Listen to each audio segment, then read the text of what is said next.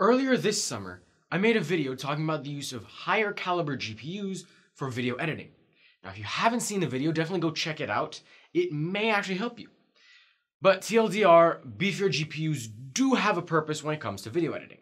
Okay, so now I have this GTX 1070 Ti in my personal rig, and no, I don't care about RTX series. I can't afford it anyways. My 1070 Ti is perfectly fine. But I still also have my GTX 950. Now I got to thinking about this crazy idea. That's not that crazy, but it was an idea.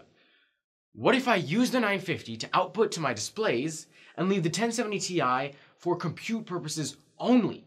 The 1070, I'm not gonna bother saying Ti every time, you know what I'm talking about. It wouldn't have to use any resources on the display or anything else, and it could focus solely on the compute task, like video editing in my case. I mean, Windows does now let you decide which apps use which GPU if you have multiple, so why not at least try? So I ran some benchmarks on the 950, the 1070, and then both of them together. Now the 950 was in there just to see if the results of the combined tests were the same as it or not. Now I started with two games, CSGO and Left 4 Dead 2, to kind of mix it up for my usual game benchmark roster. Now, both of these games were run at 4K max settings to keep everything GPU bound, and because that's how I game now that I have a 4K monitor. And putting the two cards together is worse than the 950 by itself even. Disappointing. But what about video editing? The real compute task. Now, I ran two tests, one playback test and one export test. Both were using my LG G5 6 months later video, which, speaking of the G5, I might be replacing it soon, so make sure you're subscribed to see that. But anyways, for the playback, I played through 1 minute, starting right after the intro, because there's an After Effects comp right there, and then normal video. So a good mix of very GPU intensive stuff. Now, for this playback, combining them was closer to the 1070, but it was still a bit lower.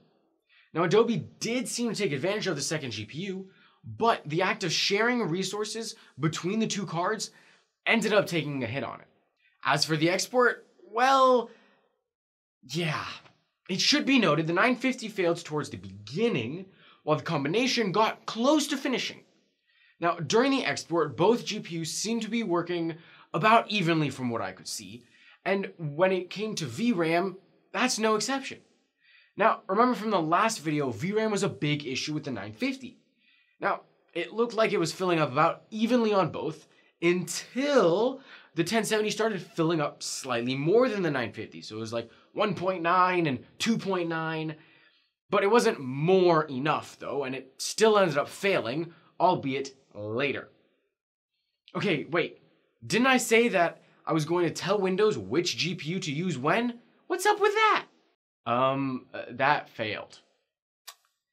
Yeah, apparently Windows can only distinguish between integrated and dedicated graphics, not between two dedicated cards. So the only options I had to assign was a 950 or a 950.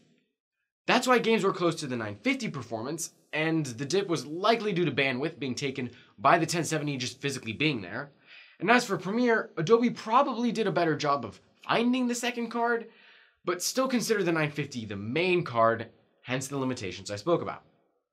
Now, I could try to use the 1070 as the main, with the 950 being a sort of booster card, but one, that's not the point of the video, which is about using a card for compute only, which failed, not about using multiple cards.